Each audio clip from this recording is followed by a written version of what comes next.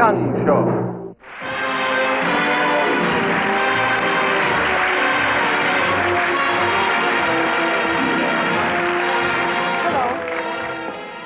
Do you consider yourself a good judge of character? Well, most of us do. At least, we like to think we are. Miss Anita Dodd, principal of Jefferson High, tells our story. It was the opening day of school when I met Emil Kronsteidt for the first time. Mr. Morton, our superintendent of schools, had called a faculty meeting to touch off the semester. As soon as I saw Emil Kronsteidt, I knew he must be the new physics teacher. His clothes were of a cheap foreign cut, and I just knew that his socks would be ugly, silky, with runners in them. And so it is that I have real pleasure in introducing to you Jefferson High's answer to the Sputniks, Mr. Emil Kronsteidt, formerly of Budapest, Hungary. Mr. Morton is much too flattering. I'm only the small part of an answer to a Sputnik. There are no 3-stage rockets under me for propulsion, only 2 feet, and they, alas, are flat. Thank you, Mr. Kronsteidt, and I'm sure that the faculty joins me in welcoming you to Jefferson High. Well, I'll not keep you any longer. I know how anxious all of you are to get to your first classes. Oh, just a minute, Mr. Kronsteidt. I want you to meet your principal. Miss Dodd's been with us for some 12 years now. How do you do? Very glad to know you. I understand you also teach? History. You seen your classroom? Oh, they're beautiful. I've never seen a school like that. Big, modern rooms, really beautiful. Well, I'm glad you approve. Second bell. If you'll excuse me. Somehow, he irritated me. Maybe it was his clothes, or perhaps it was his accent. Whatever it was, I felt I didn't like him.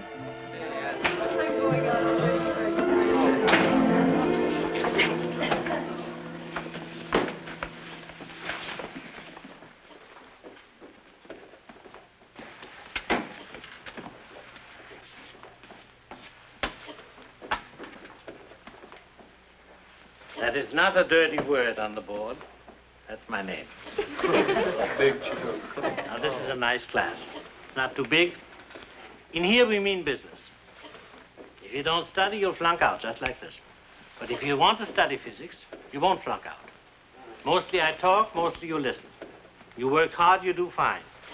But in here, we don't play games.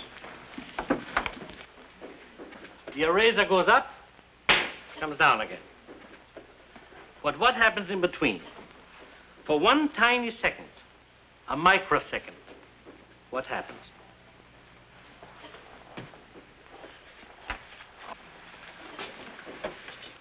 All right. I'll do it again.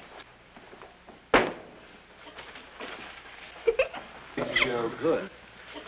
Somebody at least made an observation. The young lady thinks teachers look silly throwing up erasers. What is your name, young lady? Laurie Williams. Well, Laurie Williams, at least you have expressed an opinion.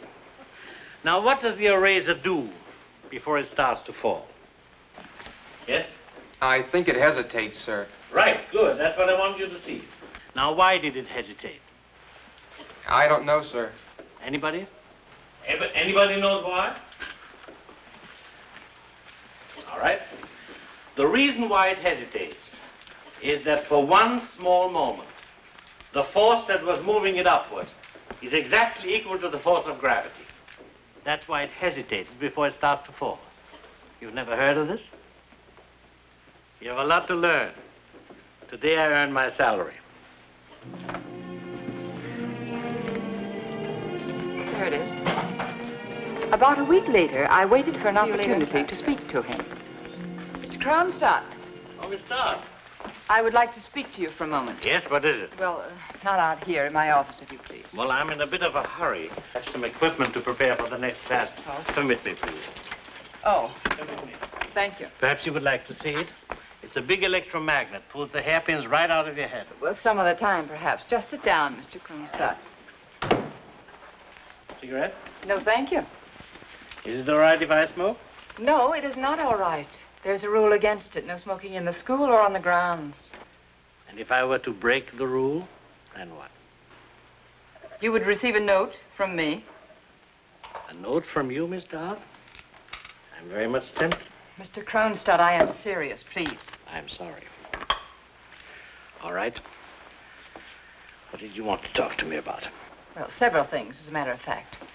First, I believed that I had already explained to you our system of taking roll call in the classrooms. Yes, certainly you did. Then why have you not been using it? I've been calling the rolls. Oh? Well, then those who told me otherwise must be mistaken. You have spies in my classroom, Miss Dodd? I shall have to reprimand them for deceiving me about your roll taking. No. There's no need. They were confused. You see, I don't use a roll book. I just remember who's absent. I keep my grades the same way. You try to memorize your records for 5 classes a day? I see you find it hard to believe. All right. Now, you teach history, Miss Dodd. Correct. What is your class studying right now, the most advanced course? Early French history. All right. Then let me quote to you from the memoirs of Philippe de Comines. I'm sure you're reading that. Name any part you wish. Or would you rather hear the Chronicles of Froissart? I can quote it to you in the original French, in modern French, or in English. That will not be necessary. I shall take your word for your unusual memory. Thank you. You said several things. Something else is troubling you? I understand that you are using the lecture system. I talk, yes. Well, you see, as a matter of fact, we no longer use the lecture system exclusively. We like to consider the whole student. His home environment, his schoolroom adjustment, his educational psychology, and so forth. Oh, I see. Well, frankly, Mr. Kronsteidt, I have been told that you expect a great deal from your students. And that is bad? Some of the parents tell me that you overwork them, that you give them so much homework, they're studying hours every evening, which leaves no time over for recreation, no time at all. Well, that's most interesting. You mean to say you don't believe in homework, in discipline? I didn't say that. Is it all right if I have a drink of water? Of course it's all right if you have a drink of water. I simply said it seems to me you are working your children very hard indeed. Miss Dodd, I've yet to find a shortcut to learning. Yes, it is hard work, but I hope they will discover that hard work can be fun, too. Yes? Well, now, about the complaints. How many complaints have you had? 2 or 3. 2 or 3 out of 5 whole classes? Yes. Oh, Miss Dodd, this is most encouraging. Perhaps the rest are learning something, and those are the ones I teach. The others will fail anyway. But if I were to slow down for the lazy ones, then I would be the one who's failing. All right, Mr. Kronsteidt, I won't keep you any further. We'll discuss this again some other time. It will be a pleasure. You want to hear something funny? When I was a boy in Budapest, I thought American women wore bathing suits all the time. Oh, really? But look, you must be patient with me. I've been in this country for only 6 months. I've been teaching in Budapest for 22 years. I have much of your American ways to learn. yes, well, I don't think this is the time to discuss it, Mr. Kronsteidt. As I said, we must be patient. Good day.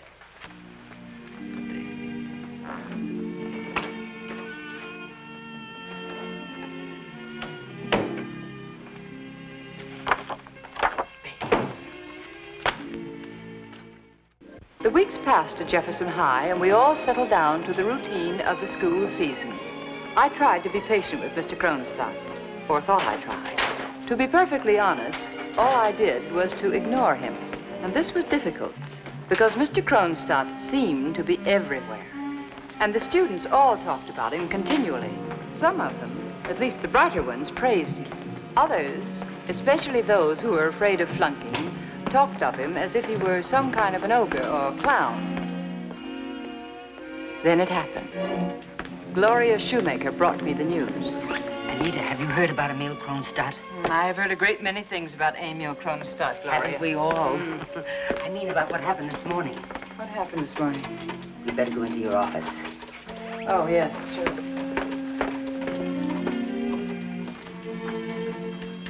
Well? This morning, he asked one of his girl students to stay a minute after class. Yes? It was Laurie Williams. And then he made an indecent proposal. Certainly picked a good one. I imagine Laurie Williams knows an indecent proposal when she hears one. It's all over school. If this turned out to be only a silly little notion of Laurie's, it would be unfair to use it against him. On the other hand, if there was a grain of truth in it, and he certainly was a weird one, he might be capable of anything. What did he say to her? I don't actually know. Laurie went home right afterwards and didn't tell anyone. I see. But she and her mother are in the faculty room with Mr. Norton now. Oh, that's why I'm here. Norton asked me to tell you there'll be a meeting at 4 o'clock. He wants you to be there. Quite a scandal in the making, doesn't it? I know how you must feel, Anita. There's been no mistaking your attitude toward that man. I just never felt he was right for Jefferson High, that's all. Well, that's me.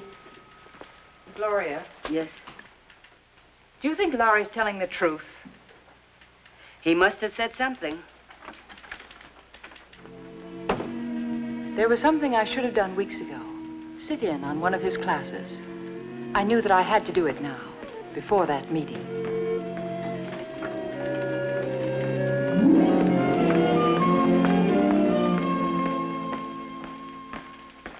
Therefore, 1 over CT equals 1 over C1 plus 1 over C2 plus 1 over C3. Now then. So what is a condenser? We say it has capacitance, or capacity. Now what else do we speak of having capacity? A water tank. Somehow, I felt as if I had been caught, spying on him. And yet it was part of my duty to be here. My first feeling was irritation. He was lecturing the students, and he knew I did not approve of that method of teaching. But soon, I forgot my irritation and became interested in what he was saying. I began to see and feel the energy that he was talking about. And the class, miracle of miracles, the class seemed to understand them. I could see that almost all of them were with him, following him as I was. He was brilliant. He was superb. I'd seen nothing like him ever. Toward the end of the class, after the suspense with the electrons had become almost intolerable, he touched a metal rod to one side of a condenser and brought it near the other side. I gasped at it involuntarily, along with the students. Then I looked at his face. He was smiling beautifully. I knew what that meant. He was watching people learn. It was the finest thing that a teacher can do, the very best of all the rewards the profession could offer. It struck me suddenly that here was a man who knew his field and loved it, who loved deeply and strongly to teach. And suddenly I was ashamed.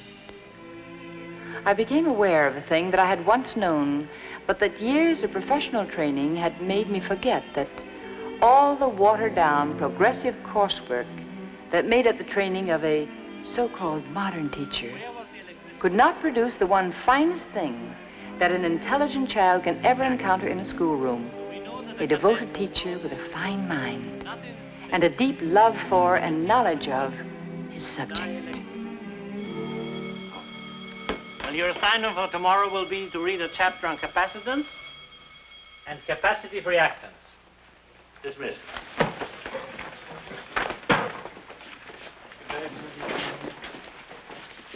I'm very glad you came to my class. It's an honor.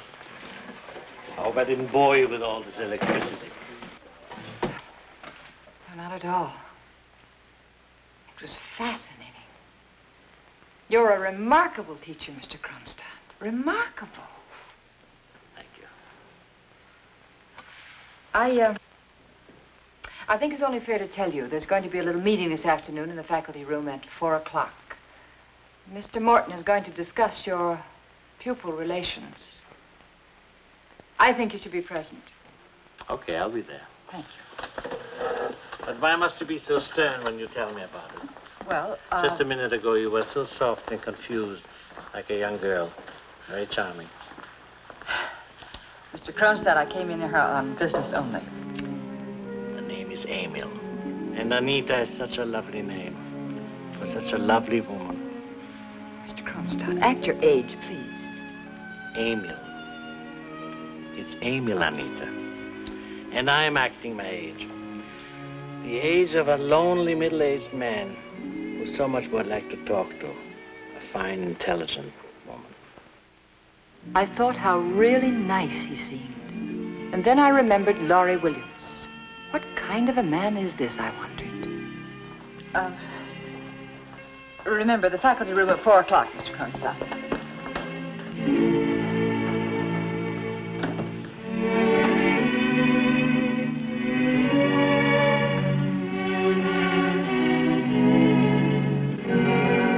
And that is as it should be, for there's a great deal of honor and responsibility in the teaching profession. A burden, if you will, that all teachers must carry with them. The school board has been very pleased with the exceptional record that we've had here at Jefferson High. Never before has there been even a breath of scandal. And not to mar that record, and not to have to bring this before the board, I personally would prefer a dignified resignation. For these reasons, Mr. Kronsteidt, I, representing the school board, and Mrs. Williams, feel that you should make an account of yourself. What do you mean, Mr. Morton, an account? About what you said to Laurie Williams.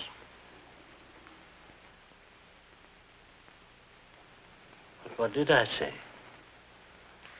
You made me stay after class and said that we talked about my under things. Well, you're always saying crazy stuff in class, Mr. Kronsteidt, but this was, well, private. She cried all morning, Mr. Morton. Everybody in town knew something like this would happen. Everyone knows what a queer one he is with his funny talking and that smart alecky smile of his. And you think that I tried to be indecent with this little girl? Well, you tried something with her. You think because she goes all painted and tries to be like a movie person, that I, a lecherous old man... You think so too, Mr. Morton? I haven't heard your explanation yet, Mr. Kronsteidt. I'm willing to be fair. Fair? Oh, sure. This is why you called all this, without even bothering to ask me privately what I said to this child. You look at Emil Kronsteidt and you say to yourself, now there's a funny-looking Hungarian fellow. And I'm sure he makes indecent remarks to little high school girls because he talks funny and he flunks out his lazy students. And you say to yourself, oh, we must see that our little girls do not get mistreated. So naturally you decide to have a little trial. Only you don't have the decency to tell Emil Kronsteidt what he's accused of. You have it all figured out in your own mind what I've done to all you good people. That's nice. All right, you've had your nice little trial. And I'm guilty. I said bad things to Laurie here. All you have to do is pass the sentence, and then it's all finished. No, there's no need to take it that way, Mr. Kronsteidt. Aren't you being overexcited? Overexcited? Maybe. But with just this kind of a little trial, I lost my brother. You see, he didn't know what he was accused of either. But in the Hungarian People's Republic, they don't waste time with that. They shot him, though. Very efficient. Mr. Kronsteidt, Mr. Morton, there's no need to fire me. I'll leave. You've been letting me for a long time know that I'm not welcome here. No, wait, please.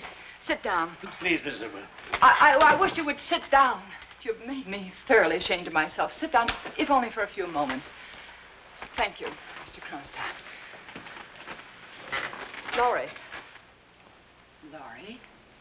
Yes. Yes, what? Yes, Miss Dodd. Laurie, what exactly did Mr. Kronsteidt say to you?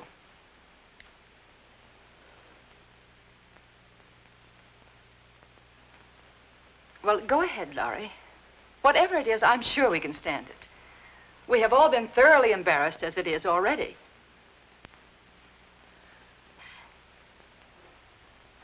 Well, Mrs. Williams, do you think you can make her repeat it? Well, I don't know exactly if she should. You don't exactly know. You mean it's all right for her to run home from school and fill your head with some kind of a story and to get the whole school buzzing about it? It was all right for you to come directly here to Mr. Morton with all sorts of accusations, but now you're not exactly sure whether Laurie should repeat them here You're not exactly sure whether we should hear the evidence against this man before we send him away from our school and our town in disgrace? I'm sorry. All right, Laurie. Tell us what he said to you.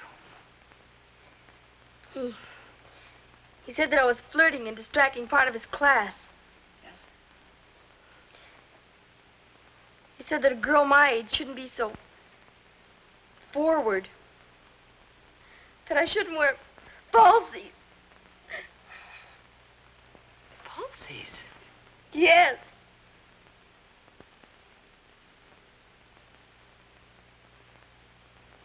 Is that what it was?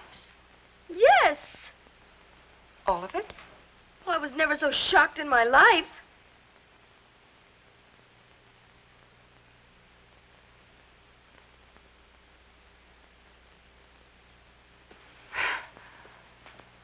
I'll bet.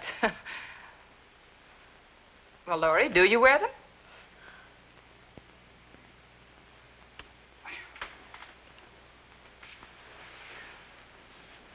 Maybe Mr. Kronsteidt is abrupt at times. But do you think we should call his remarks indecent?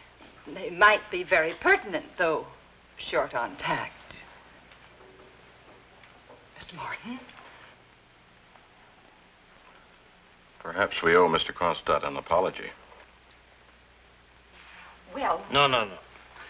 I owe Mrs. William an apology, and Laurie, too. I should have been more careful. I must learn of American ways. Well, yes, all right. I guess it was a misunderstanding. We're sorry, too. Aren't we, Laurie? Yeah. Come on. We can't hang around here all day. Dot, Mrs. Williams. Goodbye, Laurie. Bye, Good Mr. Morton. I'm terribly sorry that we troubled you in this way, Mr. Kronsteidt. I had no idea that it was just... well, no matter now. I'll be in touch with you, Miss Dodd. Yes, and thank you, Mr. Morton.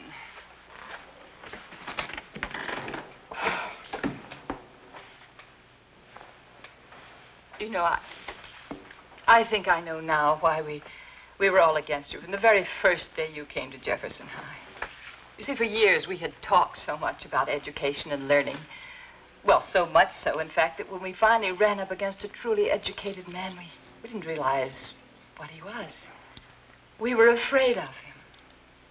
You're very good to say that, but it's not quite correct. I was strange to you, that's all. But I liked you very much the way you talked to us in here. You were magnificent. You're a lovely woman. All right.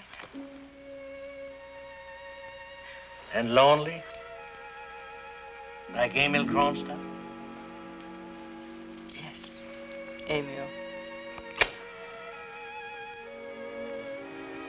Lonely. I shall have to write you a note. Please do.